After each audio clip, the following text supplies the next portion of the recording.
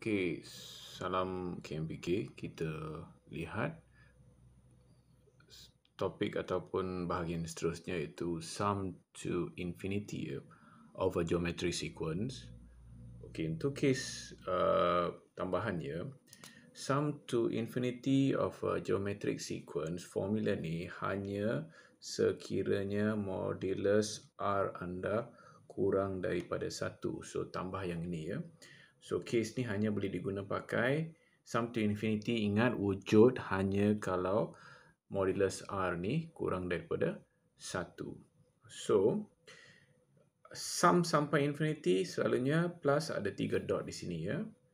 So, misalnya macam kes di sini di mana dia beritahu kita untuk calculate the sum to infinities for this series. Okay, A kita adalah 2. R kita pula adalah separuh bahagi 2. R kita adalah 1/4. Dan anda lihat modulus ni memang kurang daripada 1. So, sum to infinity exists, wujud. Okay, so untuk kes di sini, sum to infinity dia adalah A1 minus R.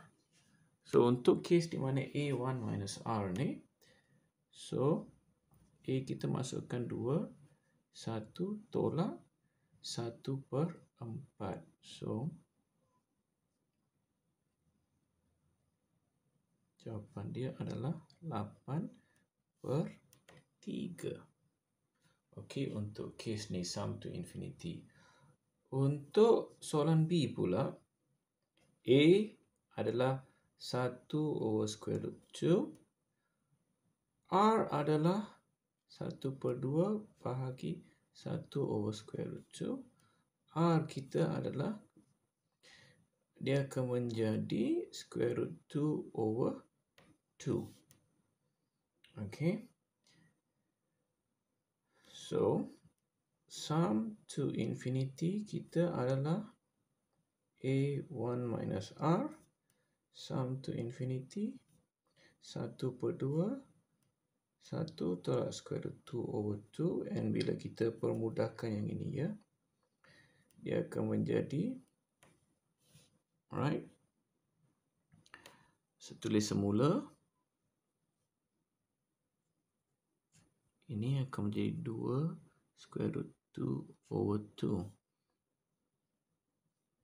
So, bila anda permudahkan ni, anda akan mendapat,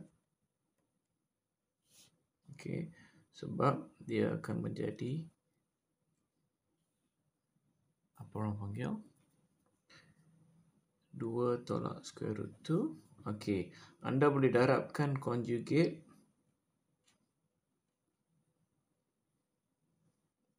tambah, dan kita akan dapat 2 squared, and then kita akan dapat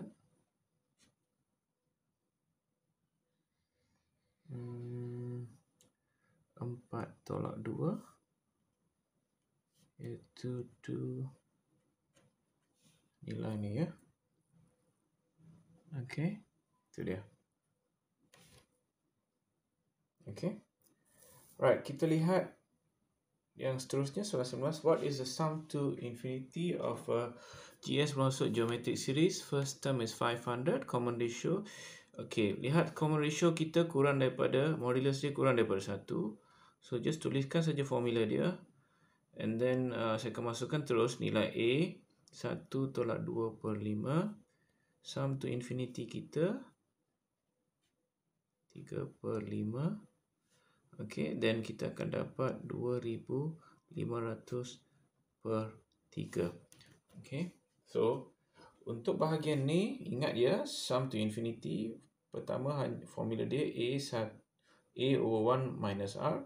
Untuk kes di mana modulus R kurang daripada 1.